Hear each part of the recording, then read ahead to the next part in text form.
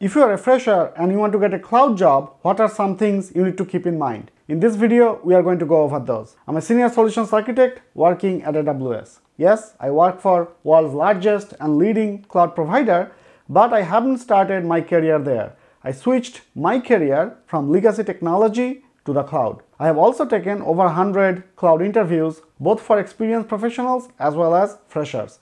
So whatever I'm going to share today is from my own experience and from all the interactions and working with freshers. So these all works. Can freshers become a solutions architect? Yes, but there are caveats. There are two kinds of solutions architect jobs. One is at pre-sales solutions architect. Second, a solutions architect at a development project. The pre-sales solutions architect, you will work in a product company. You will work with your end customers and help them onboard into that particular product. If you are a fresher and you want to become a SA, this is your best bet. However, the number of jobs may be less than some other areas, and I'm going to go over that. The second kind of solutions architect is a solutions architect directly in the development projects. In this case, you will work in the project, you will start from the beginning of the project to the design, to development, implementation, etc. This is harder because working in a development project requires a deeper understanding of the system design. You have to know from the learnings from your past projects, as well as you need to have the power to influence others to follow your design. Couple of things to keep in mind if you are an SA. In SA, there are some things that are not in your control. So you come up with the design and then you have to convince and influence others to follow the design. No design is foolproof. Every design will have pros and cons. As a SA, you need to pick the design which is best based on the priorities. There will be times when there will be some counter arguments, so you need to know how to navigate all those.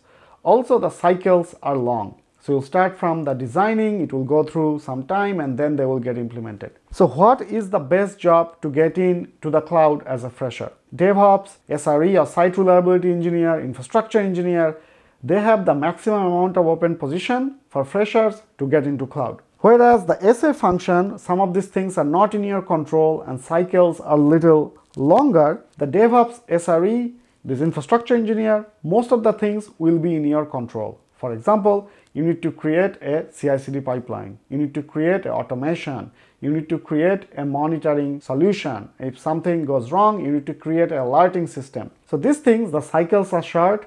Everything is in your control. Once this task is assigned to you, you go, work heads down, you produce the output. And your output is tangible and easier to measure. And as part of this, you will also pick up some hard skills. Also, this kind of job function does not require you to have a past experience of implementing a project. And this kind of job function does not require you to have a lot of previous experience, as well as you don't need to have all the soft skills and organizational skills to influence a bunch of people. Which brings me to the next point. And this is very underrated in the social media world, but in real world project, everyone knows this. Hard IT skills are very critical. All the great SAs that I work with, they all have these hard IT skills. These skills come if you have worked in a development project. What are these skills? Such as database, system design, microservices, API design pattern, coding, testing, automation, etc. Remember that at the end of the day, cloud is a platform. When you deal with an actual project, all these components come into play. So whether you work in an on-premises project, if you developed these hard IT skills, you will carry them throughout your life and you will be able to switch career, you will be able to jump into cloud as well as some other future technology that comes into play. For example, you are working in a database in your on-premises project. So as part of that, you will learn how to design tables, how to do performance tuning, how to write SQL queries to those tables, how to do things like sharding, partitioning, etc. Even if your project moves to cloud, you will deal with those same concepts. So if you understand those concepts, you can carry those over. Similarly, if you know the system design concepts, how to put together a 3-tier system, the concepts remain same. All you need to know is the cloud services. Tomorrow, if some new system comes out, the 3-tier will survive. The database, the system design, the API concepts, they will stay consistent. All you need to know is learn the new technology. So very important that you learn these hard IT skills, because your value will go up exponentially if you learn these skills.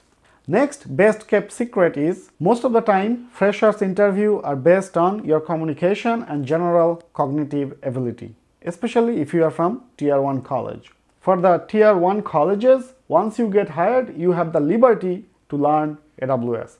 But that's not the same if you are in tier 2 and tier 3 college. The competition will be higher, so you need to understand AWS services, you have to do some hands-on project, as well as your communication needs to be good. But what AWS services should you learn?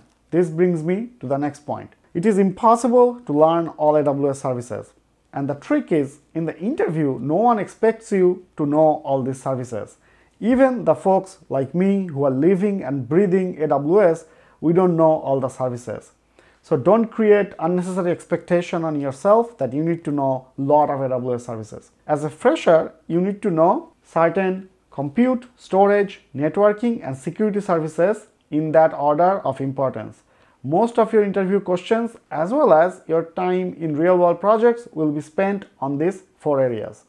Now, what kind of hands-on projects should you do? So I have a separate video on that. I'll put the link in the description, so make sure you watch that. Now, what if you cannot get a job on cloud? That's totally fine. Focus on those hard skills on IT that I said. Once you have those, you will be able to switch to cloud or any other future technology. Also remember, there are many paths to success. Some will achieve success via remote job from the beginning. Some will achieve success by gaining experience. Some will achieve success via getting a job at a FANG company. Some will achieve success by switching career, like me. Focus on learning the hard skills and the soft skills. Allow yourself time. Make a goal for next 3 years. Be patient, keep working at it, and you will achieve success. On that note, let's go.